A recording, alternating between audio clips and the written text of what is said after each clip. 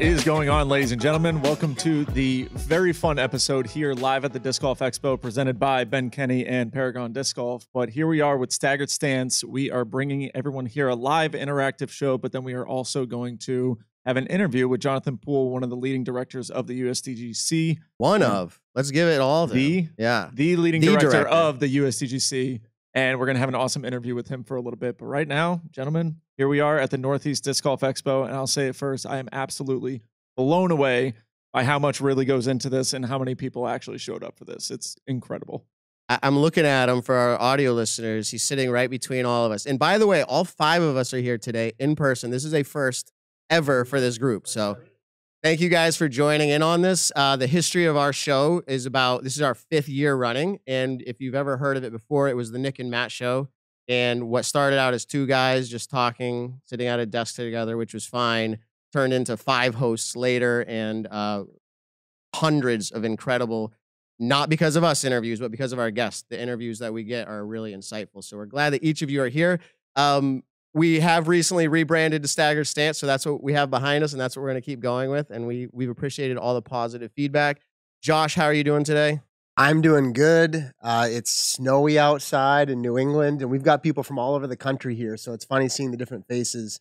We've got some are like, yeah, it's snowing a little bit, and then some people are panicked if they're going to be stuck here for 2 or 3 more days.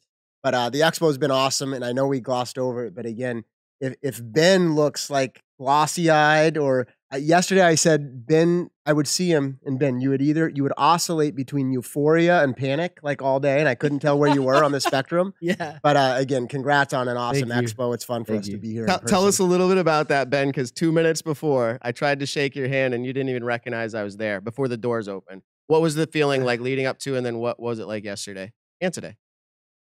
Leading up to the expo, I guess we could go like a month before. It was just like, all right, I have an expo going on. I can't wait for this to be over. I've had a lot of work put into this, and I'm so stressed about it.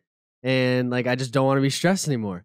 Day of, there's at least, I don't know. How many people do you think were in that line right in the beginning? You're asking me? I don't know. You don't know? I think at least 500. I was going to ask you. So wrapped around, and that caused a state of tunnel vision. I didn't even know what was going on. It was I just was trying to scan people in. People were saying like hi, and I didn't even recognize faces. I was just in a state of panic, as Josh was saying. But then I think I managed it well enough to get everyone who prepaid in, and then the euphoria really set in like 4 hours after, once I got, everyone was kind of in the expo. And that was when I guess I got to just kind of like sit down and see what was going on. And then my phone broke, so I couldn't post on social media. So it's been a great show. But yeah, it's now I'm in a state of calmness because, it's manageable now. Yesterday, I need more staff. It's very apparent. So we've got someone in this room who we're going to interview in a little while, Jonathan Yes. Poole, who has done some big events. Maybe we'll get some information that will help. Yeah, people want to be Paul Macbeth and Tom Lazat. I want to be Nate Heinold and Jonathan Poole. There you go. That's awesome. I appreciate that. I want to go over to Evan. Evan is recently transitioned with Statmando and PDGA now. And he is here he's wearing all the gear for our audio listeners. He's got both represented. Yep. Crucial and awesome part of our show for so many years. We're still excited to have him. If you thought he was leaving, you're wrong. He's going to bring some cool stuff for us today. How's it going, Evan? It's going great. I wasn't here yesterday, but here today and seeing what everybody in disc golf, at least in the Northeast, and then some traveling up here. It is cool to see. And we got a ton of people listen to us live, that's new because it's either me in my office by myself videoing in, or it's us all in Matt's basement, which is a crowd of 0. So this is cool. So thanks all who are in here for showing up to listen to us live. And thanks to everyone who's watching us after the fact on YouTube or audio platform. Yeah, this is crazy. This is the first time, this is history, that we've ever done an in-person live. Besides, like, we've had like big shows in my studio with like touring pros, but like this is the biggest in-person live. And so that's really cool for us. Our first ever live streaming episode had maybe 70, 20 or 30 in here right now for our live listeners. This is really cool. We're going to do interaction here with you guys in just a second. But that's really our intro. Nick, you kind of started out. You already said a little bit about yours, but give a quick update as Simon Lizotte walks in the room. Where are you working now? I am working down in Brooksville, Florida. I work at the Olympus Disc Golf Course, the new course that is actually on the Pro Tour now. We are hosting the All-Star event and then the Chess.com Invitational, and I'm rooting for my boy Simon. Is there, and maybe we'll be able to get a few words from him at some point throughout this show if he's still sticking around. Is there an exclusive? I've been hearing behind the door, like, talk about what's happening. Is there anything we can't say? Big stuff's coming for chess.com. Yeah, there's one really big thing that I'm not allowed to say yet. All right. But Sorry, there are some really cool I don't know things. what's good to share and what's not, but be excited for the sport and chess.com invitational. That's massive. That's really cool. All right. Without further ado, and we've never done this way. All this is new for us today, but we have a segment that we've run since like episode 10, somewhere in there called Judge That Disc Golfer. And we would love to do it with someone in here today. And we're assuming that all of you are disc golfers at some level.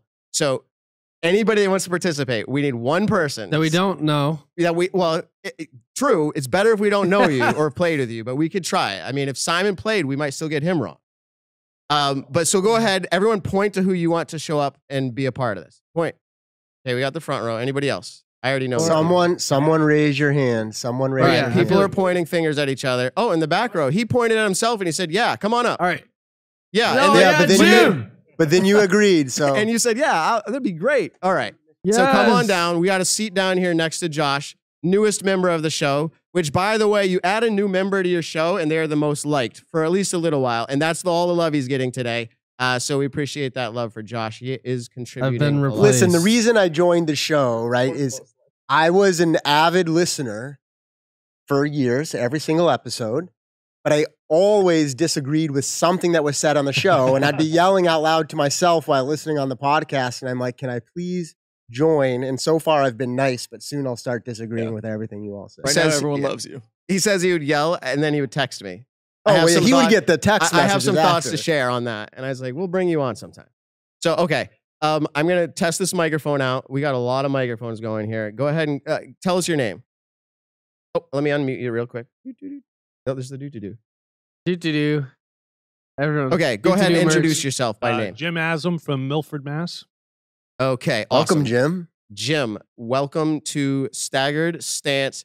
Are you a first-time viewer, a long-time listener, or neither? I started viewing you guys probably the last few months. Okay, Perfect. Awesome. And from the technical side, if you don't mind getting that mic real close. Sure. There we go. Great. Perfect. I'm always trying to make sure our product's good going out. So Jim was your name? Yes. Okay. And you just started listening a few months ago. Do you watch or do you listen? I watch on YouTube. Okay. Are you a live viewer or are you post like at some point whenever it works? for you? Live, a little bit of both.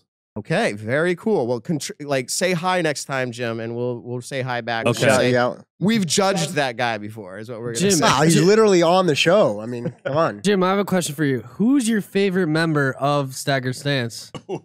Ben Kenny. Yes. No. That's a plant. I know it. Yeah. You're not a vendor, are you? Here's the money I paid you to say that. No.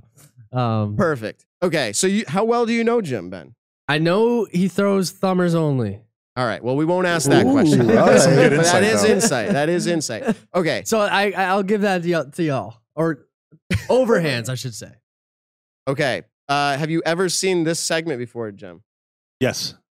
Okay. So here we go. Without telling us too much about yourself, how long have you been playing disc golf? Competitively, about 3-4 years. Overall, 8. Okay. 3 or 4 years competitively. Are you a PDGA member? Yes. Give us your PDGA rating if you have one. I'm assuming you do. You've competed. 894. 894. And also, what division do you normally play in? MA 50 or 55. Or MA 40s also, but mostly MA 50. Okay, MA 50. And what's your best finish at an event? Do you recall, like, your most successful event? I think it was Welcome to the Jungle. Okay. In MA 50? MA 50, yes. And what was your finish? first, but you're talking about as far as average. First is great. First is good. And that's it. Was that a B tier? Yeah. Thanks, Jim. Was that a B tier. an A tier or B tier? It's a B tier. A tier this year. A tier this year. So you won a B tier in MA50. Yes. Do you remember the field set? No, I'm kidding. I'm just kidding. It's probably No, don't fantastic. say this. That Leave it at event. first. That event actually. It is- does not matter. for So, our- this is the newest. Last year, I've won a few of them, but oh. I actually won it the first year I played in 2016 also. But that was when it was all at Cogs. And now it's at Meadowbrook and Cogs. So this was last year that I've... Okay. A few more questions to get to know you before we start judging. Well, we're judging you right now. We're just not saying it out loud. Is your PDGA number, you said you started competing a few years ago, 3 years ago. Is your PDGA number higher than 100,000 or less than 100,000? Higher. Higher than 100,000. Okay. So that gives us a little bit more information. You play tournaments. You told us your best finish. Let's get a little bit more. On average round, do you usually shoot under par? Average round, pick your favorite course or any courses. Like you shoot under par usually. Probably closer to par. Closer to par. You had to lean which way? Which way are you leaning? Above par. Okay. But close to par. Same. Got it. Same. Two more. Do you have a favorite disc golf professional? Yes. Who is that? Simon Lizotte. Oh, Bang. Ooh. He paid him too. to our listening and viewing audience, he said that with Simon about 25 feet away from him. That's awesome. And then finally, what's a hobby besides disc golf that you enjoy? Like, what do we need to know about you besides disc golf? I throw darts. Like I'm in a league. I'm in the. I was gonna say- actual better, darts. Actually, darts. Yes. All right. You might describe a good putter that way, actually. Like he throws darts. Like, I don't know. Okay. So don't give me the number yet. If you've seen this segment, you're going to hold this one back for yourself while we consider the options. But I'm going to ask you the question so you can think about it. Have you ever measured your distance of your throws? You can answer that. Yes? Yes. Okay. How did you measure it? On UDisc. Okay. Using UDisc. Here's the question. How far can you throw a disc? And this is up to you to interpret what that means. But we're just simply asking the question, how far can you throw a disc? So now hold that to yourself. We're going to take it down the panel here. Everyone has an idea about this. Josh, what do you think? MA50 wins Yeah, but often. multiple wins. Jim, I'm about to judge you. No, you have already. I'm sitting close. I'm trying to figure out like the physique. Like, are the arms long? Does he have the He talent? reaches over and feels his arm. No touching. Go Just, ahead. just Feel the looking. shoulder. No. That'd be cheating, and they'd give me a hard time for that. 335. Oh, I'm not tilting my hat. Evan, you're sitting out on this. No, Oh, you're I'll playing. go ahead. I'll go ahead. Well, Ben gave us some insight earlier that thumbers are overhands only. I'm going to guess that you're like clinical and precision, but the distance, I'm going to go under Josh. I'll give it like 10 extra feet. If I'm going to say 325. Okay. So Wow, we're going to that's close to what I dial was it. We're leaning. dialing Yeah. in real tight here. I'm gonna go 275, but just clean and accurate. Yeah. Yeah, go ahead. I've seen Jim's son play. So That says anything about Jim's game. yeah, so that's what I'm trying to like father, like son. I'd say 300. Man, you just gave me. I was going to go 305, but that's way too tight of a window. Think about just overhands. Who said the It's just like 270 something? looping. You said what? I'm Go, going to go go. with 336. Get the one up on Josh. This is hard. I feel like I want to go over everybody and say what was the highest? 330. 335. And I'm gonna take the over, and I'm not gonna do the next number. I'll do 400. That's pretty close. I'm sure- 340. 340. Oh, okay. Okay. Just Oh, over. okay. I said the 4 number. I meant 340. So Now no 340 change is in where your I'm going mind with. now. You had it locked in. Here's why I did this. He said UDisc, and I was like, we'll see. All right. How far can you throw Give it to this, us, Jim. So in a consistent manner. No, this is your. We're not. Nope. Whatever This is up to you him. think, how far can you throw? This is Whatever your you interpret decision, that as, how you answer it. You take it. No.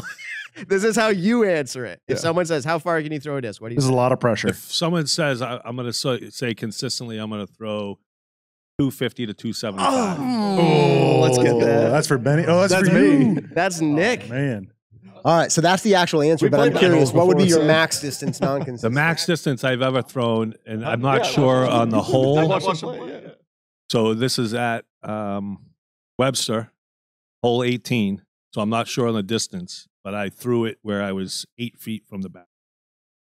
So I think that was, I want to say that hole was like 345 maybe. See, I gave you the max. But that's max. with a thumber, you're getting that extra skip, or you're getting a nice roll at the end. That's what the it all Arobi, counts. It the all counts. Arobi Epic. You're getting that 30, That's 30 that to throw. 60 foot roll, or you're getting a nice 40-foot skip every time you're throwing it, or most of the time. All right, well, Nick's got a point. And for the record, after Nick gets the point, he says, "Oh, I've played 9 holes with Jim." So Oh. I Insider We'll let it info. That was I when he guess. was an angry thrower.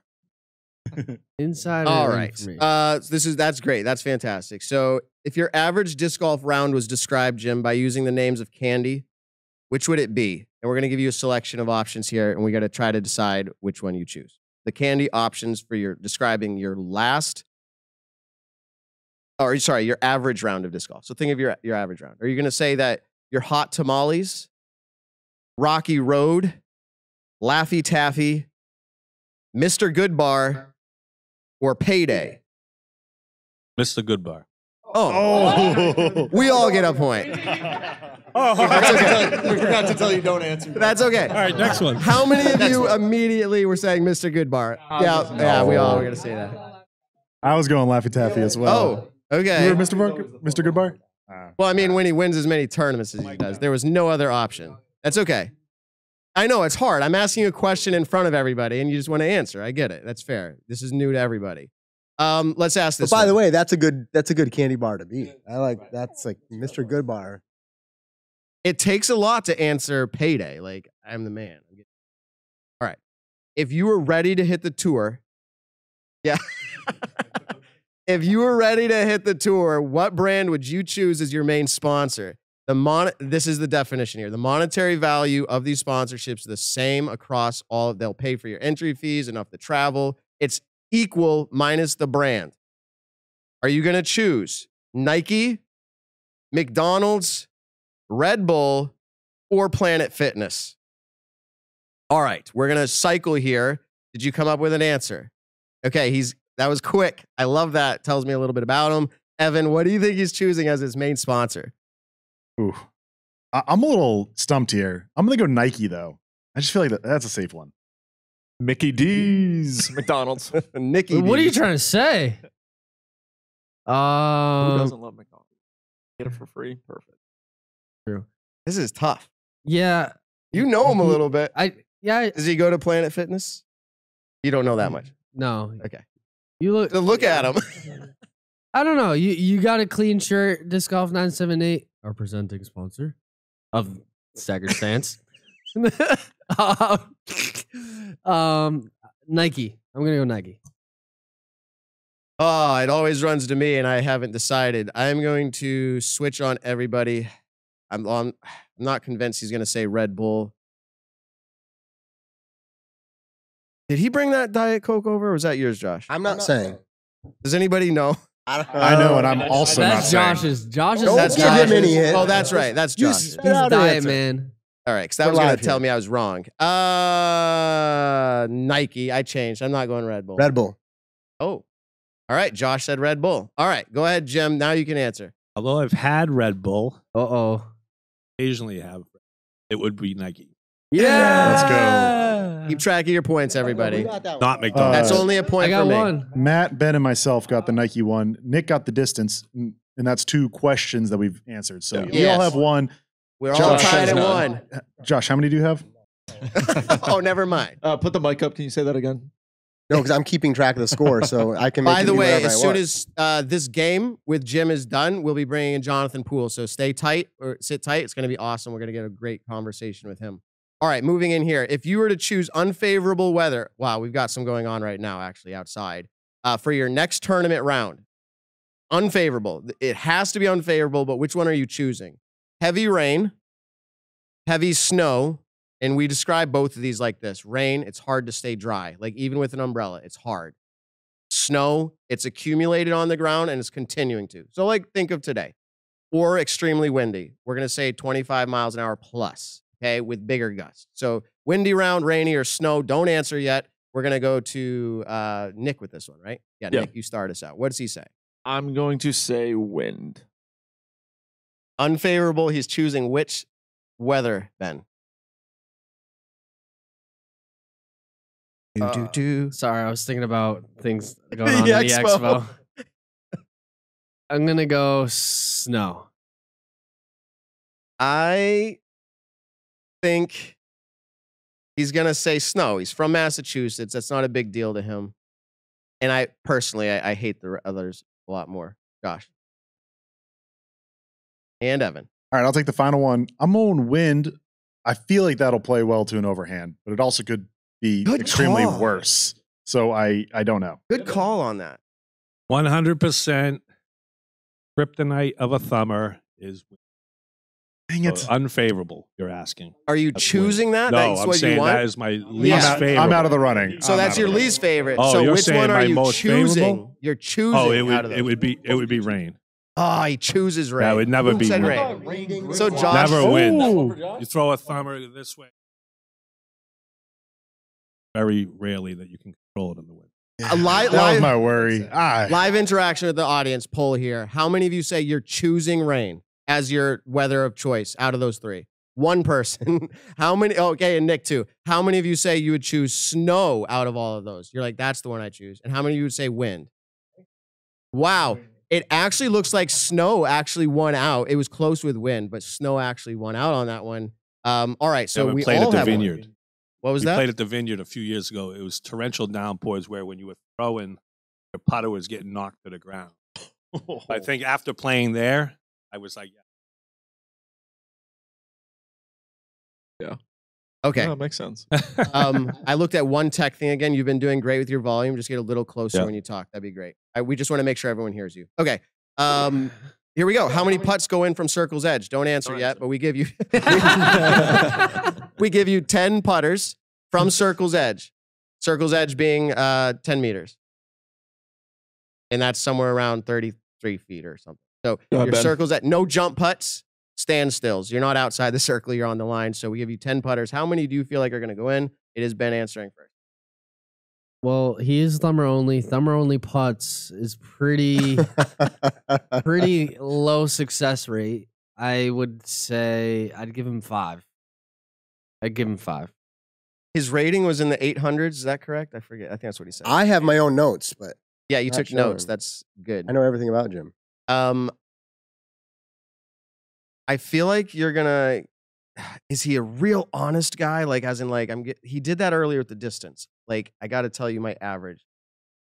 He's gonna. You said 5. We can we double up? We always could, or no? We can't. Yep. We got enough people here that we can double up. I feel like he's gonna want to say more than this, but if he's being real honest, Jim, 4. Ooh, I I'm say like trying to persuade him. I say 7. All right, this guy's won multiple tournaments, y'all. You don't win tournaments by missing putts. Yeah, an MP53. yeah. That's like a limited pool MP53 size. 53 is No. not a division. Winning tournaments is winning 53. tournaments. I'm tempted to go 8, but I think I'm going to stick with 7. I hope I'm not underselling. Wow. I think I'm going to hit with Josh on 6. I think that's a pretty happy number. I'm on 7. Ben's on. Now, I'm on 5. Now, Jim, don't sway by who you want to win. Give us the answer if we ask you that straight up. well, Here we first go. I'm looking out to see who out here I've played with. He has to be honest. I've had good days and bad days, as we all have. Yes. I would like to say I could hit at least half, but I would have to go with 4. Oh, go Matt. Who nailed it, Matt? I called it. telling the truth? I might have persuaded him to say that. I said, come on, be honest now. But wow. Circle's Edge is hard. I want to say that for the record. I was hyping my man Jim here. But my goal is I to was hit way 7. off. But like Circle's Edge, if you're making 7, which I guess, that's a real good putter. So props to you for having an honest answer. 4 out of 10, honestly, I think still pretty good from Circle's Edge. I think so too. 4 out of 10 from Circle's Edge is not a diss. I just think it was reality. And I guess So the goal with the thumber is the second shot to get as close to the basket as possible. So 10, 15 feet, I'm hitting, pretty consistent, even 20. But going to circle's edge, I need to be closer to circle's edge. That's my goal when I'm throwing that second shot. Some good analysis. Okay, right so I have 2 points, and I think that's leading everybody right now. We have 2 more questions, and then depending on if there needs to be a tiebreaker, we'll go there. If you were to get a disc golf tattoo, do you have any tattoos? Yes. You can answer. Yes, he does. Okay. Oh, can you give us? Do you feel like giving us insight? Like No, general. no. What is the no tattoo? insight? Okay. Nick doesn't want it. It's definitely the Tasmanian Devil. You already have it jumping on to you. it. Okay. He already has it. I'm guessing he already has it on him. Here we go. If you were to get a disc golf tattoo, which would it be? Single basket, individual, just single basket. A doink putt, so it's one with the putter hitting the front rim. Is it a cartoon of a Tasmanian Devil doing a 360 drive? Or is it a disc golf phrase? So it's more artistic in the phrase, grip it and rip it, or death putt, like that kind of style. So think about what kind of tattoo you would do for disc golf. This was a question I should have asked, though. Is it a disc golf tattoo that you have? Okay, all right. So it is tattoo, but I used to ask that question. It is moved over to Ben or me? Okay. Yeah, I answered the last one first. I said 5. Well, he just answered 4 out of 10. I think he smiled at Taz. But I have no idea if that's like he's smiling like that's entertaining or that's what he would do. I'm changing it up. I always do this today. Single basket. Going over to Josh. I already had single basket locked in, so I'm sticking. Yeah, I don't know if anyone's doing the stats on me, but the amount of times I pick single basket is high. So I'm going to stick with my plan of always answering single basket. I'm going doink putt. Doink. So Jim seems to me in that age group where he was in the 20s where everyone got a Tasmanian or Yosemite Sam tattoo. A Tasmanian Devil on the left, Yosemite Sam on the right. And, you're in that age group where it's possible. So I'm going with the Tasmanian Devil. And I think you actually have it on you already. If he actually has it, the show will be sponsored. Like this segment will be sponsored by Northeast Disc Golf Expo going forward. For the rest of time. For the rest of time. We already know he doesn't have a disc golf tattoo. No, but just if he has Taz. Taz, if he has general. Taz, to be clear. So this is a lot on the line here. But so I guess first question is, do you have either of those tattoos, Taz or Yosemite? Oh. You're going to have to pay up for that advertising going forward. Okay. And then, so let's get to it. What basket do you, or what basket? I'm leading him on. What tattoo do you choose? It would be the basket. Single basket. Single basket. All right. So that gives me 3 points. Yeah, and then Josh and I get 2 total. or up to 2. Mm-hmm. All right. And we're going to go here as the last question, unless it ends up being a tie. Then we have a tiebreaker. And the question is, because we gave up the candy one, we're going to go back to how do you view yourself in some ways. But this was, which band, like musical band, describes your most recent tournament performance? Bob, do you know his most recent? Okay. Live audience there. So here's your options. Red Hot Chili Peppers. Disturbed. Fall Out Boy. No Doubt. Or Coldplay. Think about which one your most recent tournament performance. What would best describe that for these bands? At least, well, then, yeah. And if you don't remember your most recent, then whatever Can't one. remember the tournament, which tells me something about your performance. Just pick one in your mind, then lock it in. You got one? All right. Yeah. Fallout Boy. We're really picking on him today. All right, he won Welcome to the Jungle. Let me do some math here. That's in April, correct? Still in April. That was a long time ago. I don't know if you've won since then, but what I'm going for, I'm switching it up. It's cold out lately, and so your most recent tournaments, if it's been in this winter, have been cold. So Coldplay. I think he killed it. His last tournament, no doubt. Yeah, I had the same. Did you play the pop-up course at the expo yesterday or today? No. Okay, so I was gonna go. I'll go Coldplay. No, you played a tournament probably in like September. No doubt, you're on fire. I'm on No Doubt as well. So that's a few of us. Jim, what do you got? Disturbed. Oh, that was my second choice. Disturbed. No one got that, right? That's correct. So that actually is going to wrap up this segment. I think I took it down accidentally, but I did. Jim, we appreciate your time on the show. We hope you enjoyed it. Anything you want to shout out? Yeah, please. Some of you may have seen or been to the course, but Milford worked on a course last couple of years with Simon Lazat and Avery Jenkins, Louisa Lake Disc Golf. Come out, check it out. It is a nine-hole double basket course. It's great. Plays like an 18, and we are looking to expand it to an 18 within the next 4 or 5 months. So definitely come check it out and go Team Disc Golf 978. Thank you, Jim. Awesome. Thank you, The Jim. course is very fun. Definitely check it out. Okay, Thank you, Jim. for our post-listening audience in New Zealand, and Australia, and Sweden, and Estonia, make sure you check out this course. It's fantastic, I'm sure. It might cost a little bit to get over here, but we can do it. He'd be glad to host you on that. All right, moving on here. Let's go ahead and bring up Jonathan Poole. You can take the seat where Jim just was. We're going to have a conversation that is surrounding what he's really good at and whether he would be so bold as to say it for himself. I don't think that's the kind of person he is, but I'll do it for him. I visited with a couple of my boys, USDGC, thanks to Chad Sullivan's invite and JP, and really had a great experience down there this year, Jonathan. And which, by the way, that's where JP comes from, everybody. Jonathan Poole. And a fantastic event. It is a major, and it is a staple and often referred to as one of the most prestigious events. And some people actually prefer it in interviews that we've talked about that they'd prefer to win that in some ways over Worlds. There might be a little bit of win to both. But how long have you been running this event? And just let's start with that. How long have you been running this event? Every one of them. We ran the first one in 1999, so we just celebrated our 25th anniversary this past October. So it's a few. So you have some experience. A little bit. Okay. I'm figuring it out. You're figuring it out. I was down there and I was blown away by what did not translate over coverage over all the years, which was the size and the amenities of the venue. And I know you continually are looking towards what can improve the experience of the people coming. Is that part of your mission, is to create the experience?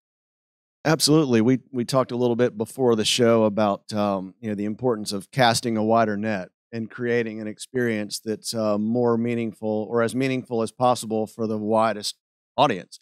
And I know one thing that we noticed right after COVID was that the spectator base changed. It went from predominantly guys that probably golf together for the most part to a lot of families. And so we've really leaned into music and food trucks and art and the spectator courses, plural, to do things that to just create a more fulfilling experience and just more attractive to a broader group of people. And yesterday, you and I talked for a little bit, or 2 days ago, and we talked about the possibility of how big the event could get. And if you ever foresaw being able to grow out of Winthrop. How many people in this room have ever been down to Winthrop University? Okay, so some of you are about to, Simon, that nice. Simon was everybody says he's been there. He's played pretty well there too. JP, this event, how many people showed up last year? A rough number, like spectators. 4,000. Okay. Do you think the possibility of hosting up to 10,000 is there minus the parking? Like the venue itself could hold people, or what's your limit? Absolutely. I mean, we're kind of limiting ticket sales at the moment to what we know it can comfortably park. It's obviously a different ball game when you get into shuttling people in, but the venue could easily handle 8 to 10, no doubt. That is massive, because yesterday I was on moderating a panel with Jeff Spring, and he mentioned that there's no courses currently on tour that could handle 6,000. That may be true. So parking, what's your limitation with parking? Well, we actually just signed an agreement with the university to take over their 9-hole ball golf course, which is all out there on that same area. So that gives us a little more wiggle room. I think we can get to 5,500, 6,000 without having to shuttle anybody in. We can make that work. So yeah, go ahead. I'll hop in for a second because I'm curious about the shuttling part. You see some other events on the Pro Tour level or majors do that. Is that something where you want to add in shuttling once you outgrow parking, or is that something that can kind of get added in along with parking? Like, just kind of explain some of the shuttling aspects to the event in the short term. I mean, honestly, we're hoping to avoid shuttling for as long as possible. I mean, just the added cost of that and the added risk. I mean, You have to be able to put people somewhere quickly. So if you shuttle people throughout a multi-hour period throughout the day, it's going to take you, a number of hours to get them in. If all of a sudden you've got a weather event, you're not going to get them out as quickly as you might want to. So a lot of the equation is figuring out, okay, well, what happens if? How are we going to keep everybody safe? And so that's kind of job number one. But the good thing about being on a university campus, we have other athletic facilities nearby. I mean, we can handle the parking. It's just a matter of, we want to get to the shuttling on down the road as far as we can. Is the course itself, what is your expectation for course development? I know you've spoken before in interviews with us and other conversations that that's not really you're directly involved with like course design, but from a perspective of how you feel of the future of it, do you feel like it is limited in being a pro caliber? I saw it personally. I don't feel that way, but I want to see your perspective and what you've heard. It's interesting. We have to find a balance between the tradition of it. I mean, there haven't been other events that have been majors that have been able to stay in the same, largely the same venue for 25 years. And so, we want to find that right balance between challenging today's top players, honoring our history and some of the iconic moments out there, not getting too far away from the traditional elements of it. But one of the interesting things now that we have this golf course land is whether or not we might pivot. There's been some talk about, well, maybe 9 of the holes might wind up being on the golf course, or using more of that and reducing some of the action out around the Coliseum where you've got parking lots and roads and traffic and other distractions. So there's a lot to consider there. But I mean, we've got a great team of designers, and so I feel like there's still a lot of great opportunity to keep Winthrop relevant for years to come. Absolutely. Josh, you have something? Yeah, I've got some more broad level follow-ups. I've run some events in my life, but I'm struck at the complexity, right? I mean, we're talking about course design or parking or shuttles, and plus the probably list of another 1,000 items. When you started in 1999, did you have any background in event planning? Is this something that you were like primed and ready to go for, or was it like starting something brand new? I had run tournaments. I had really no big event planning. And looking back, I'm still surprised at how long it took to get to the level where we are. In hindsight, I'm very grateful that it took longer than I thought, because if we'd have had 5,000-6,000 people show up early on. So, but no, I mean, I've kind of learned on the fly, and surrounded myself with people with that kind of experience, and just grown along the way. Well, so congrats on the success, because it clearly is. And now 25 years in, you are an experienced event planner. And, in the live audience here in the room, and there may be others listening to the show as well, I know you were having conversations before, but there probably maybe some people in here who have aspirations to accomplish the same types of things you've accomplished. Like, what kind of advice might you offer? I realize that's like fairly vague, but just to consider, is it everything about like believing you can do it, or do they got to go get experience somewhere? What might you advise somebody who's wanting to shake the sport of disc golf in 25 more years? Well, I would probably speak to Ben on this, because first off, kudos for doing something that is overdue and truly meaningful for disc golf. So shout out to you. I'm stoked to see your success. Thinking back, I don't know that I ever did any one thing that was amazing. I just didn't quit. I understood the vision. So if there's a piece of advice there, it's know what it is that you want to build, and understand why it matters. And, you'll have a lot of people that you will surround yourself with who will contribute in some way, and everybody kind of gets a seat at the table, and you build out your team, but somebody has to be clear on the vision, and you've done that, and I'm sure that you will continue to do that. But I think it kind of starts there, and if you can see what it is you want to do, a lot of times it's just a matter of staying at it. I mean, if most people don't know exactly what they want to do, sometimes figuring that out is the hard part. But once you have the vision and you got any kind of motivation at all, you're probably going to figure it out. So be patient and just keep doing your thing. Thank you. So I have so many more like nitpicky type questions about USDGC, which I'm not going to ask here. I have a plaque in my actual at work home office, which is the big like USDGC sign, and I'm on unrelated to disc golf work calls all the time, and they're like, "What's that? What's that plaque?" And I get to kind of evangelize the event. But just maybe before moving on, like, so given this big picture, there's lots of aspects to the event. I'm curious what you would say you're most proud of. I mean, you're 25 years in, and I'm sure it's not even just you or it's the team. But when you look at the event, what part are you most proud of that's happened? The family aspect of our staff. You know, I mean, the fact that we bring, you know, our staff averages about 150 people. You know, we're one of the few events, or I mean, I don't know whether events have a staff like that, but you know, you can't do it without a lot of other great people who believe in the vision and they understand exactly what their job is, and so it really is a family reunion of sorts. But you think about anybody that's run a tournament, you know how hard it can be, and sometimes how thankless it can be. But I mean, the vibe that's in our office, our main staff headquarters, I mean, it is hugs and knuckle taps and high fives and stories.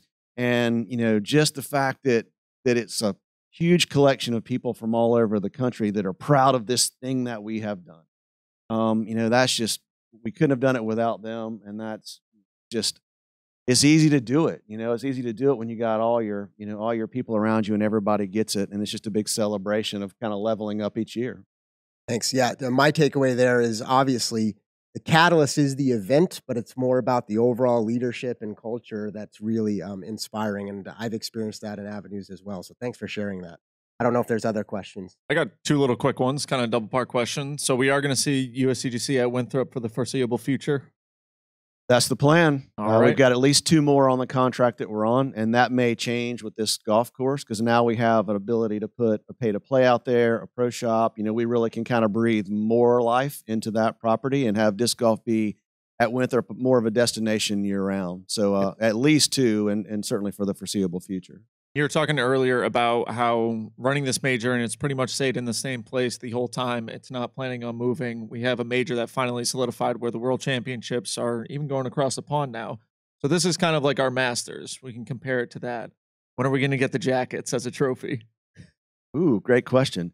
Again, with the tradition, you know, I mean, I feel like the jacket for us is the ring. Yeah, the ring's great. And it's, you know, it's like Ken Climo back in the day. He's like, well, you know, the money's nice and the visibility and all that, but man, I want to win that ring. Yeah. And he's got one for each hand. One for each finger, at least on one hand. Yep. But it's, you know, you don't see that much. So I mean, even with the ring presentation, you know, we make the champions wait a full year. You know, you get paid on the spot.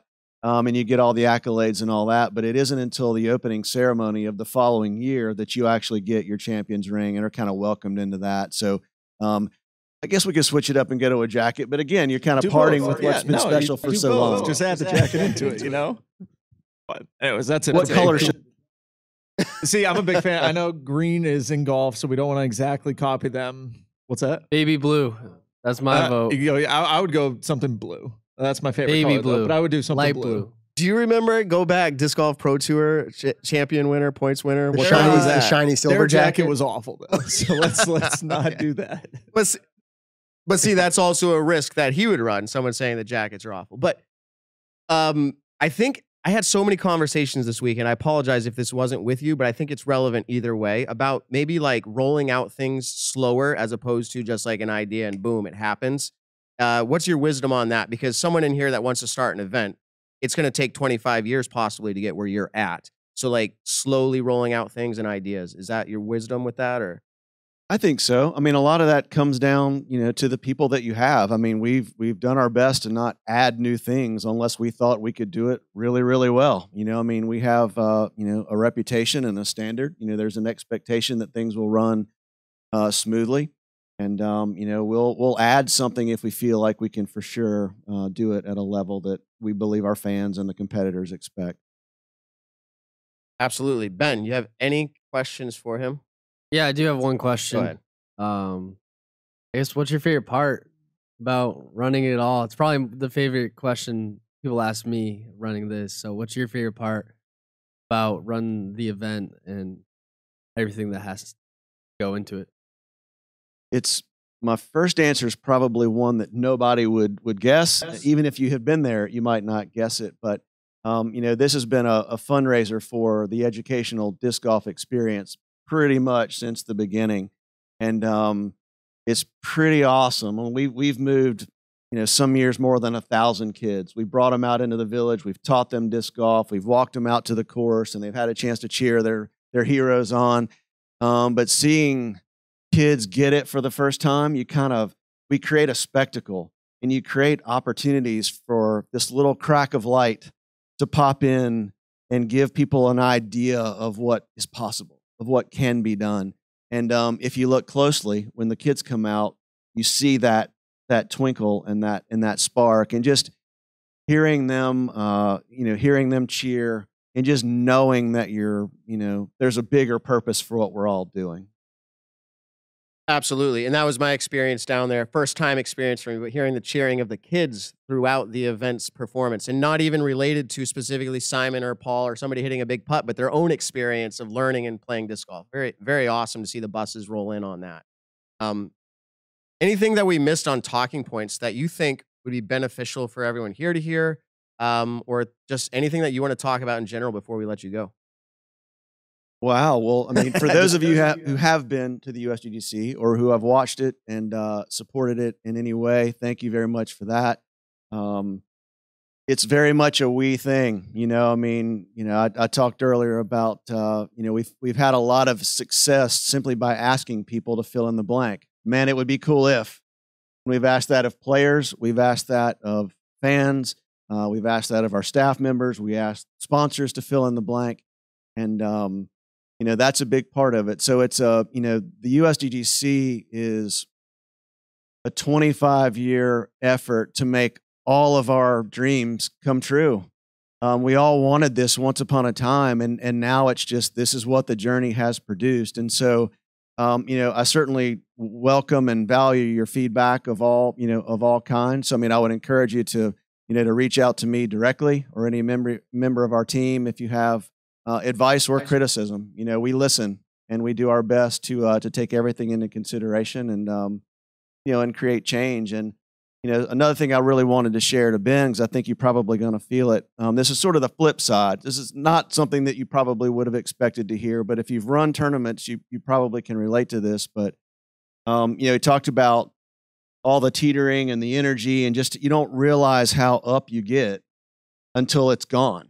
Like right now, the volume for Ben is cranked all the way up, and it's like, this is awesome and this is great, and there's the big lines and all the energy.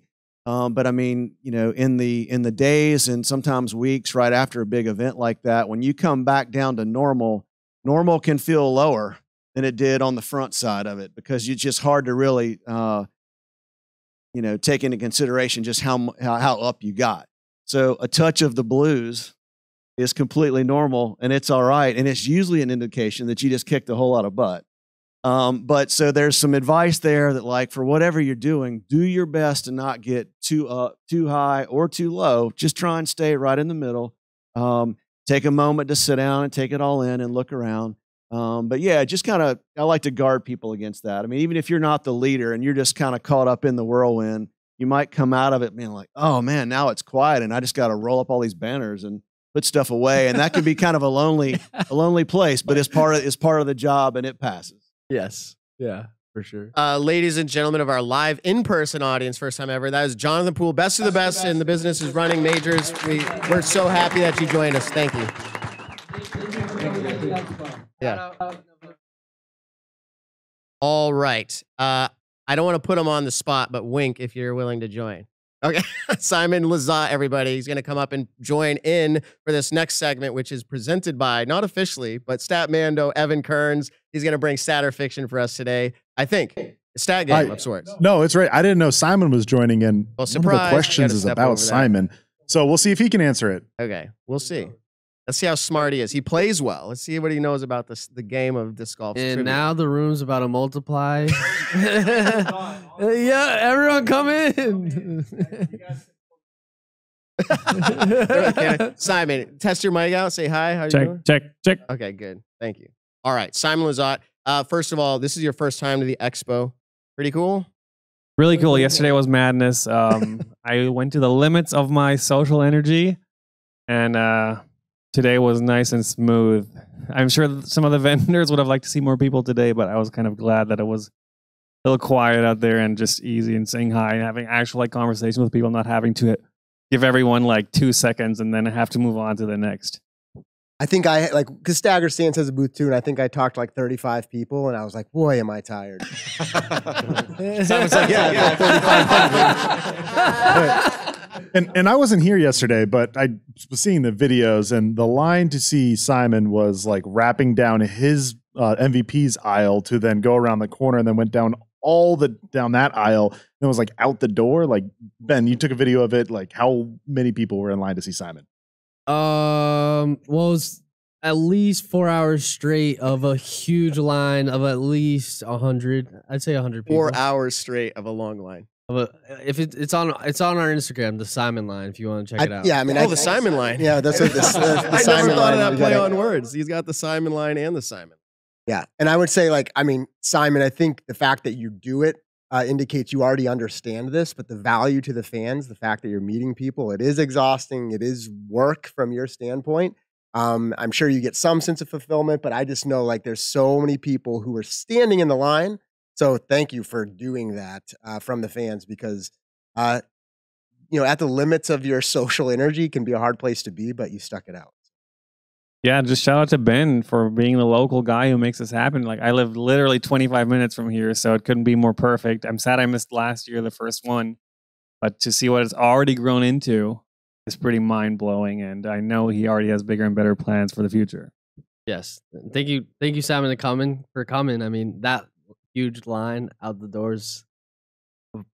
I don't want to take any credit for Part that. of that was because of I you. really don't. So I appreciate that. Well, it was the collective of everyone, but I'm just saying, I'm sure a lot of people were like, okay, Simon's going. I'm going to go now. It's been actually pretty cool broadly, like speaking to observe. Of course, a lot of people are here because there's an amazing amount of vendors. People can buy merchandise, some exclusive stuff. So we've seen that. But it's also fun. Most of us in disc golf recognize there's a community aspect to it. And how many people have come through to like see people, and it's the human interaction that's really valuable at an expo because almost everything here could be bought online. There may have been a few exceptions, but meeting the people can't be. So everything from other YouTube channels to owners of companies, startups, people who've been a long time.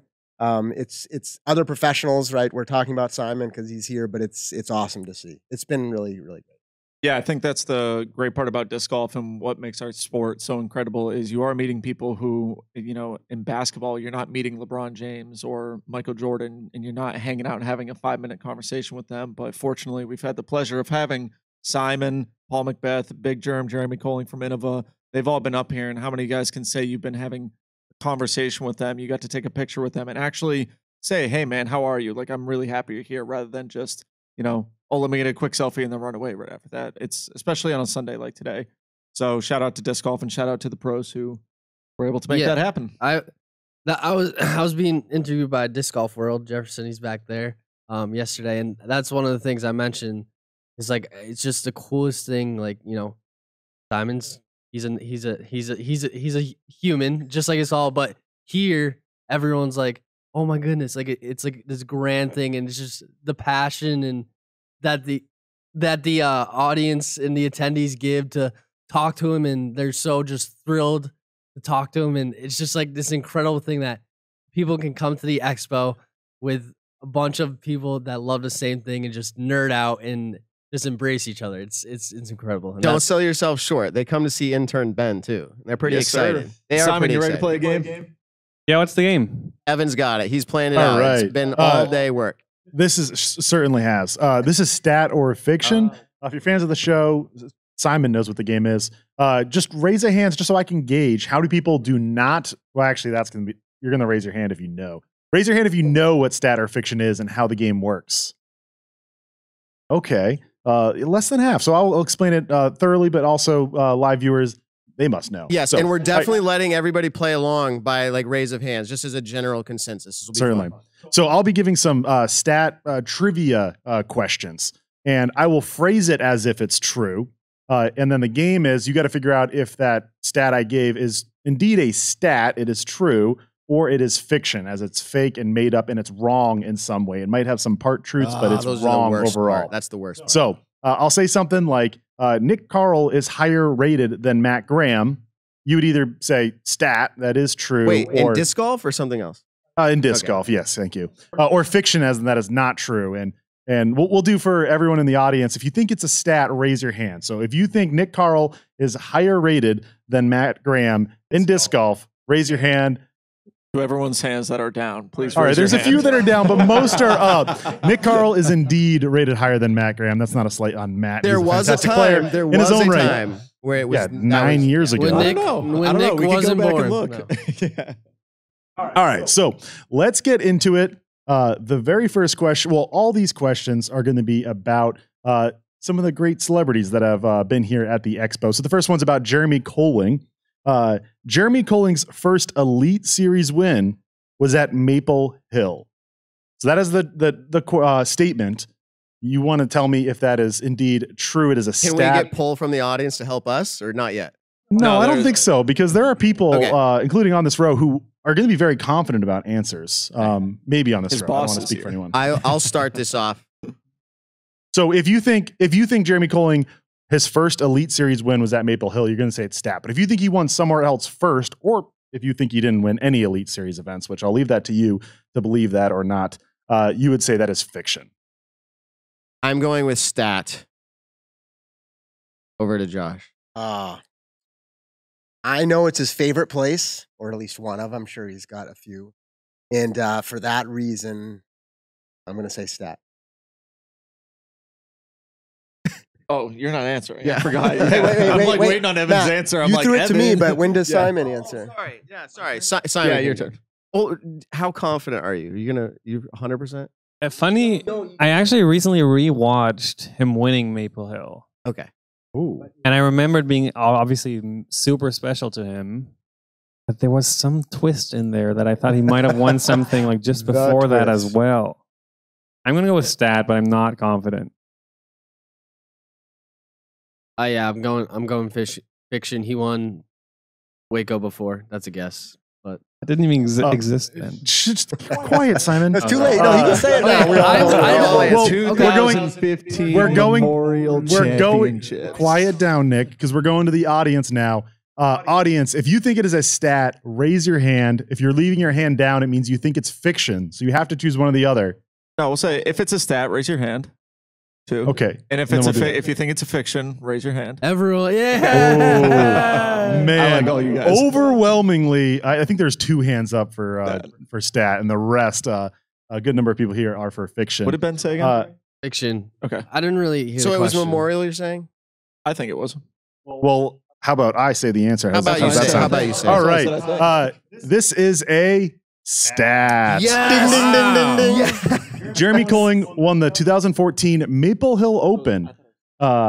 And then the following year, he did win the 2015 Memorial. You had that right, Nick, but that was after his Maple Hill win. He won USDGC in 2016, his major victory, and then he won Waco in 2017 and 2018, Ben. Waco actually has been an event in the past, but not on the Pro Tour or an Elite Series Who- level. I just realized that. Who in this room was there for Jeremy's win at Maple Hill? Anybody? Okay, a couple of us, 3. So I wasn't quite sure, but I felt it. The rest of the room, you voted. Okay, good. Let's go. Yeah. All right. There's a lot of people, a lot of audience, and a lot of people on this panel. So Did Nick remember- persuade everybody in here to vote fiction? Sorry. Yeah, I think he did. Sorry. Okay. I That's thought it was all right. 15 and 16, Yeah, not Simon 14, with 15. one, Simon with And- 1, Matt with 1, and Josh with 1. Yes, great. and a couple of the audience members, you know who you are. Yeah. All right, let's go on to number 2. Will Schustrick, also in the house, has 4 major wins, 3 of them at USDGC. That is true. I'm giving a lead in to the stat or fiction. Will Schustrick's other major win was at the 2012 Japan Open. I want you to tell me if that is a stat or if it is fiction. He has won a 4th major. He has won 3 at USDGC. Stat or fiction is his other major was at the 2012 Japan Open. Calling Will Schustrick to the stand. Will Schustrick. All right. I'll I give him- started last time. But again, if Simon's too confident, it throws everybody like to vote that way. Do you feel really confident before you answer? No. Okay. So as long as you don't have that confidence, you can go first. Oh, you can't. You can't say that. You just got to roll. No, with I it. mean, if he's like, I know the answer, Well, it throws everybody Yeah, out. no matter what, Simon should say he's not confident, Yeah, even if he's true. 100% All right. sure. True. Just for the True. sake of the game. Simon, what do you think? What is it? True stat? Before he said Japan Open, I thought Japan Open, but then there's these European majors even early on back then that I know he was at a lot of them. I don't know if he ever won one of those though. I'm going to say stat again. Yeah, I mean, simply because I can't think of another major that he won, and you planted the idea Japan Open, I'm saying stat as well. I'm gonna go fiction. I got to get some points on the board. That's not how Or it less works. points. Steve Falco. And Steve, yeah, he hasn't competent since. Yeah, I'm gonna go fiction because I believe it is a European one, not Japan. That was thanks to Simon's input right there, right? Well, No, but Simon that- went Japan. No. so. No, Yeah. I know, but he mentioned these other ones. No, I knew that it was probably gonna be a European one. All right. in my head. I'm gonna So much pressure. default to stat because I have no idea, and I just feel like that's a good one. All right. Now to the audience, raise your hand if you think this is a stat. Maybe half. Maybe All right. Now half. raise your hand if you think it is a fiction. Yeah, it's about half and half. I think it's about 50-50. and is that what our panel, what we said on the show? No, I think I was the only 50-50. one that said Oh, okay. fiction. Or No, No, Ben, you ben and did you say I said fiction? fiction. So Both of 50. us said maybe all right. wrong. 50-50. Two out of five. No, we're right. 40%. We're right. If they get points, then we're all tied. I know, it's true. Ooh. The answer is fiction. Oh! It's gonna be European, isn't it? Ben, you were on it because if people remember the episode that we had Will Schustick on, I think it was right before USDGC or right after. We were talking about this, and I think Ben, you were watching coverage of this event, and we talked about it, and you knew exactly what it was, and I was impressed. It was the 2012 Stockholm Disc Golf Open in Sweden. He won that one. I don't know the exact years the Japan Open had. Will Schustick did not even play the Japan Open in 2012. Not that that's common knowledge, but just to explain it further, he has not won the Japan Open, but did play it in 2010 and 2014. I remember that. So we all have 1 point on stage. Who has 1 point out there? Does anyone have 2 points? Nigel. Oh! Audience member, that's Nigel. You know him, Ben? Nigel. He is leading everyone in this room. Let's keep going. As we go into number 3, which was planned before I knew who was going to be on this panel. He doesn't know his own stats, do you? We'll see. Simon Lizotte, he's in the house, by the way, so another celebrity here at the Expo. Simon Lizotte's best round rating in his career was an 11-10 round rating at the Jonesboro Open. This is the best Disc Golf Pro Tour rated round of all time. Can you repeat that? Because Wait, I but was that- just stunned for a second. Yes. All of that is up for grabs. It's This is stat all fiction. up for grabs, Okay. yes. All right. No lead-in one on this one. Simon Lizotte's best round rating was an 11-10 rated round at the Jonesboro Open, which is the best Disc Golf Pro Tour round rating of all time. Specifically Pro for the Tour. Disc Golf Pro Specifically Tour. for the Disc Golf Pro Tour, not all of the PDGA or You all said of that the was Elite his Series. highest rated round? His highest rated round Oh, 11-10. Yeah. is okay. 11-10 at the Jonesboro Open. My brain which was is the saying best 1,010. That's why I Disc was Golf Pro confused. Tour round rating of all time. And I will say, I'm going to have Simon go last on this, Yeah. whether he knows it or not. We'll go to the audience before. Have you gone first yet? No, it's my turn. This is a game, and I feel like Evan put like 5 facts. Yep, don't in elaborate. One stat or fiction. Don't elaborate. No, I'm just saying. So I am saying that is fiction. Fiction. Yeah, I'm gonna have to go with fiction. It wasn't Jonesboro. Fiction. Yeah, I All don't right, think to he'd the do that. audience. Anyone want to go stat? Oh, we got a couple. All right, nice. Not a blowout in either direction. Now raise your hand if you think it is fiction. Mr. Lizotte, what do you think it is? How many? Yeah, he just how, raised his hand. how many do you think Simon can throw an 11-10 rated round? Yeah, raise your Once in hand, my come life, on. Yeah. at Oh, he least. did do it. You did it. I'm pretty sure that I threw that round, and it is the highest rated round in Pro Tour history. I think those are true, but I think the Jonesboro is wrong. But That is the correct part. The Jonesboro is the incorrect part. What? I just told Matt that'd be so lame, and look at That's why I chose it. I've done this before plenty of times. I wanted to throw the best round rating I think of all Memorial. time in there. Off 16 down at 16. Fountain Hills. Yeah. Off mic, Ben Alright. goes, that would be so lame if he did that. I think I've also had this as a stat or fiction before, but I wanted to get a question about Simon. I always feel like this is a good one because I want to throw in the best round rating of all time because I feel like it should be well known and might not be as common knowledge to everyone as it is. People know generally the best PDGA round rating of all time, which was Paul McBeth's at 2013 Memorial, 1132. You knew it better than I do, I think. So we have to have a tiebreaker. Wait, a tiebreaker? I have 2 points. I have 2 points. Because we have a lot of people with 2 We all points. have Actually, 2 points. audience member Nigel is up at 3. No, Nigel. If that's the So, end of it, That's the end of it. we can give it to Nigel. Let's give it to Nigel. All right, give it I up think for that sounds Nigel, great. everybody. Yeah, Nigel. Woo. I don't know what that exactly means, but swing by the booth before you leave. We'll figure something out. That's cool. That's very Get a cool. candy bar. We'll buy you a Simon disc. Yes. All right. Because this isn't a Simon panel, he already did that. You can be done if you'd like to, or you can still stay up here, but we're going to let people ask live questions. Okay, cool. Thank Yeah. you, Simon. Simon Lazard, everybody. Also, didn't James Conrad just shoot like 17 down at Jonesboro, and that wasn't even 11-10 rated? So Yeah. that's what sold it. No, Maybe. well, so Was Simon, 11-02? They ended up being okay. All that right. sounds right. Simon does have a very high round rating at Jonesboro. Just in 2022, it was 1093. So I saw that come up, and I'm like, people might think Jonesboro, but it stumped no one. Well, very few. Thank you, Evan, for bringing that stat portion of this segment. It's See fantastic. you later, guys. What I would like to do is, and there may be 0 questions out here, but if there's any questions that you have for the show, and it can be any category of what's your opinion on this hot take, that's fair game. It could be what's the deal with the show. It could be any open question here. You have one, ask it. We'll replay it on the microphone here. So, yeah, we don't have one to hand up there.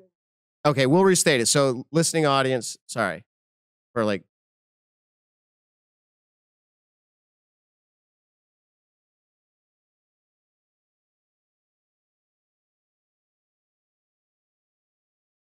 Okay, we got to restate the question. So the question is specifically to Ben because we're here at the Northeast Expo, and they want to know if you've got plans to move the event around, or is it always going to be in this beautiful hotel?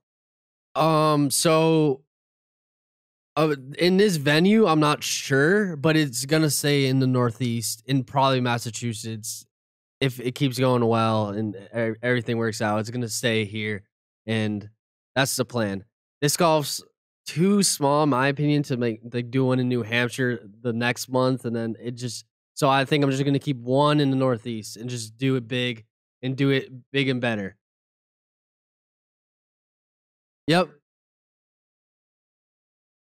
Oh, got it. Yeah, probably not, just because everything's Mass is pretty centrally located, and just the biggest part of people coming is like they know the location and like, okay, this is where it's at every year. So it's gonna be in Massachusetts most likely, and fortunately enough, there's like 5 states connected to Mass within an hour at least. But I do hopefully plan on doing a second expo in another state, not in New England, somewhere else. That's my goal. Because I don't know. I think disc golf needs it, and I think I can bring something special to people in a whole nother demographic. And Thank you for the question. This is true with most people who aren't ready to officially announce anything, but he has a lot more up there than he's saying. I'll tell you that much. He's doing fantastic. Any other questions for the show or hot takes on disc golf in general that you'd like us to react to? If not, we'll bring up 1 or 2 here. But anybody? Any opinion questions? All right, so the question from the audience: what are our favorite snacks? Are we talking like Are we talking candy, golf or like round? can I consider pizza a snack? are Candy? we talking Okay, we're on the talking course candy. on the course snacks, like during a movie, like what Regular kind of snacks. just okay, here we go. So candy. It's Sour Patch watermelons. Oh, I mean, like this is hard. I'm a salty person, honestly. So just like potato chips would do it, but Reese's Pieces would be the candy of choice. Side note, it's Reese's Pieces, but everyone says Reese's Pieces. We've had this on the show before. Wait, did I say it right or wrong? Before. You said it wrong, but everybody says it wrong, or everyone I know. I just always find it funny, and I'm not going to correct I've got a different staggered stance on that. But that's all right. Someone said on the course, and I want to quickly say on the course, I love granola bars. Like that's my snack. But either around the house or watching a movie, like I might go to like Cheez-Its. Or like chips and salsa, which I think is still a snack, right? Yes, it's not a movie. It's a snack. As much, but like chips and salsa, there's so much to go with that. When you said during a movie, it changes for me. Like on the course, it's definitely like jerky or something. But in a movie, I'm probably going like the nachos with the cheese dip or salsa, jalapenos combined. Like I love that. Yeah. There you go. Anybody else? We're getting ready to close it out, but we wanted to open up if anybody else. Oh, did you not answer your Since snack? we're correcting people, it's not jalapenos. Jalapeno. Yes, Ben. Jalapeno. Ben, let's hear it. Let's hear Thank you, it. Ben. You're half Puerto Rican, if I'm correct. Yes. Are jalapeno? Jalapeno, I just said it wrong. jalapeno. I just said it wrong. It's the Jalapenos. enye on top of the N. And the H as a J, or the J as an H. We got it. All right. What is your favorite snack? Pickles. During a movie. I'm getting a call that I gotta take real quick. Bag of pickles. Okay. So as the expo implodes, Ben has to run. Any other question as we get ready to close out? Any hot takes? Anybody wants to react to anything? I will argue with you for the next 30 seconds. Okay, here we go.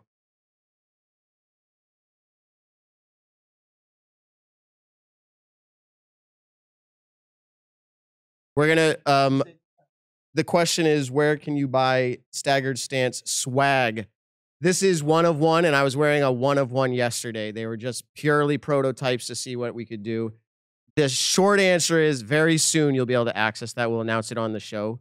We are very happily partnered up with Disc Golf 978 to present each of our episodes, and we will be running, I believe, all of our apparel and swag through them. So you'll be able to order it. They'll ship it out as soon as it's done. It's really a good thing for us, and I think we'd appreciate your support with that for sure.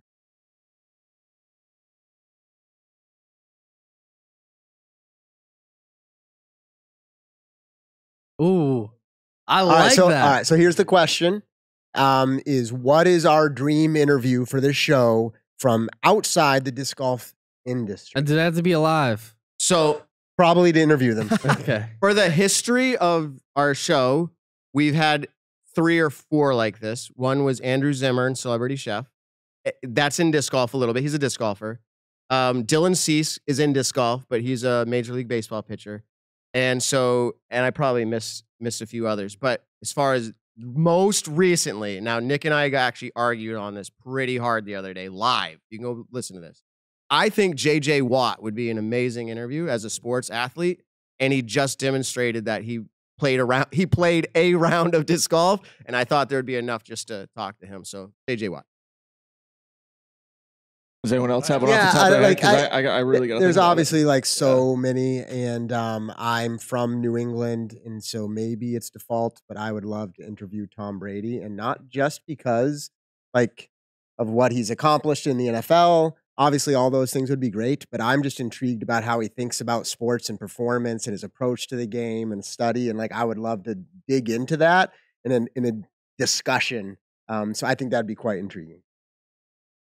Tom Brady's a really good one. I can't argue with that really at all. One that comes to mind, you mentioned JJ Watt, and I agree with JJ Watt just because a little bit disc golf, even though he's outside disc golf, you want a little bit of disc golf to talk about it. One that I would go to, which is more regional to New England, but kind of same level-ish of JJ Watt, is Teddy Bruschi of the Patriots. I believe he's Innova sponsored. Yeah. He, even when he's on ESPN, he has I think Innova Disc or something from disc golf behind At the very him. least, aligned with Innova in some way. Yeah, and I'm correct that a couple years back, Simon played around with him at Borderland. Yep. So he's done a few things in disc golf, but like I like to say it as like players that people that my mom would know are good people to have. And my mom knows who Teddy Bruschi is. Not a big sports fan. Doesn't really understand. Who in this room knows who Teddy Bruschi is? Okay, good. Yeah, Hall she of would know Famer, immediately Super who Bowl that winner. is. And she would know who Tom Brady is as well, and knows plenty of other people outside sports. What was that? Oh, okay, yeah. Oh boy, nice. And winning a Super Bowl would just be a fantastic interview. Like to see people. Yeah, and he just seems like a great guy. I mean, I know he does like charity things and all that. So it's like not only is he like an athlete you look up to, but he's like, I think he's a really quality human. I think trying to really hammer it down. I mean, there are a ton of actors and actresses who I'd love to interview just to get to know them. Is our interview musicians? Yeah, musicians. I mean, like Billy Joel would obviously be someone who I'd love to just sit across I thought the you were table going to say from. Taylor Swift. No. But I think if I was actually to talk to someone somewhat in the sports world, I think Joe Rogan would be an incredible interview because I think he's insightful about everything that you talk about. And I think it would be cool to have a conversation of what his thoughts are on disc golf in general. For me, I had to mull it over a bit, but I'm born on December 7th, and so is this legend, Larry Bird. I think that would be, I've always been a huge fan of him. I've read his book Drive, and ever since reading that, his mindset between motivation and all that, how the hick from French Lick became a star is just really inspiring to me. And I'd love to just like interview that like mindset of how every day he just got up and grinded his face off. So I'd love to get to know more about that. And I'll just wrap up the inside of that is like someone who has a golf mind would be really interesting. And so I'd go to any of the best golfers, Tiger Woods, Jack Nick, all those. Good point. Because I'm interested in that mindset that it takes the golf, and disc golf shares a little bit of that for sure. So that would be my last follow-up to JJ Watt in the golf scene. All right, unless there's any last pressing question, we're going to wrap it up. So anybody in here is like, hey, I want one more.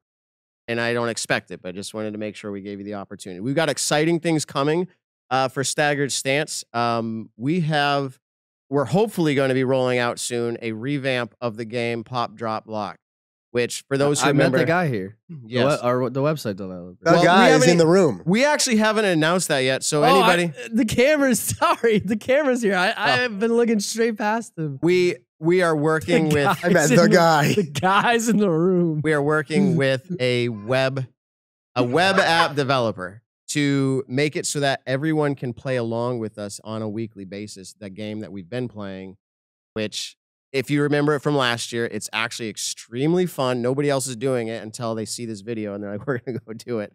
It's just picking players who are going to play above average for their normal performance. And we pick who is that going to be. And it can be anybody on the registered list of players. Like you just pick and say, I think they're going to play higher than their average. And the goal is to find who does that the most. And so every week you can pick a player that's not usually picked for anything, but it's fun. And then we do it. Who's going to underperform on their average performance? So for the year, they're averaging 20th, and we think they're going to go 45th. You pick that player for that fall off player. And again, there's strategy to this. And then you're going to pick who do you think is going to be a lock pick. They're going to perform really well, whether it's a win or at least top 10 somewhere in that range. You pick your lock, and we're going to make this interactive. So during our show, everyone can play along and get their picks in on it, and it'll be a really fun time for all of us. Well, see who can since he's here, can we shout him out and like maybe show his face? Do you have? Let me just ask. Do you have it? Oh, he'll come up. Give us. Give him some kudos. Well, I don't know how he wants to be referred to, as sir or web designer, web app, like company man. Here, come up here. Come up here, Shrek. Dave Shrek. Come up here. Take the microphone. All right. Yes. We're gonna give you the closeout here That's to tell awesome. us your excitement for working in disc golf, and what do you have plans for this game to be for everybody? Yeah, I mean, I remember it all started, I guess, when Matt was like, hey, if anyone wants to do this, like send us a message on Instagram. I was like, oh, they probably already have some. He was just messing. So I messaged him, and it was when it was still Nick and Matt, and it was just their Instagram. And so I messaged them, and I was like, oh, I'll do it. And he was like, really? And so I got to Zoom with Matt, and I remember before we met, I couldn't tell if it was Nick or Matt, because they never said when I messaged him. I was like, Matt or Nick. So when I finally Zoomed, I was like, who's going to show up? Is it that's gonna be funny. Nick, or is it going to be Matt? And I saw it was Matt. We talked for a little bit. And he was disappointed. I was going to say that as a joke. I was like, oh, I was hoping for Nick. No, so we got to talking, and then we were like, hey, can we actually get this done? So we're hoping to have it done for the first week at least. If not, you know, we're going to play the game regardless, but we're yeah. hopefully going to make this tool available for interaction. Yeah. Yeah. And the idea is that hopefully everyone would see what everyone's picking and we don't have to go back in the show. Evan doesn't have to keep track of everyone's picks. And That's awesome. Text me your picks. And then we're hoping maybe in the future we could do giveaways. Like if you got the high score for the week, you do giveaway. Or if you had the high score for the whole season, maybe we could do some other giveaway or something like that. Yeah, that'd be awesome. And if there's any tech glitches and that's why you lost, now you know who to blame. That's true. That's true. That's not right. Awesome. Well, thanks for coming on, Dave. Yeah, sure. Thank you. Thank you. Appreciate it. Thanks Appreciate for it. swinging in. All right, we're going to close it out. This was a special episode. That being said, we still like to give a shout out to our usual episode presenting sponsor, Disc Golf 978. For all they do, check them out there. Use code WeLove978. You can visit them right out there and get hooked up with whatever you need in disc golf. And we just want to shout out all of you guys here in the live audience. Thank you for coming out and making this an extra special experience for us, especially for Ben, I know, with the expo in general, and then all the other vendors who are here. Thank you guys for bearing the weather and coming out. To all of our live broadcast listeners and on all of your favorite podcast platforms, thank you for joining us. Don't forget to like, comment, subscribe. Tell someone you love them this week. We'll catch you on the next one. That's right. And guys, if you thought this was long in person, come to our regular show. It's a half hour long. All right, Josh, you're awesome. Evan, you're awesome. Nick, you're awesome. Ben, way to go. You're awesome. Attaboy. Peace out, everybody. Peace.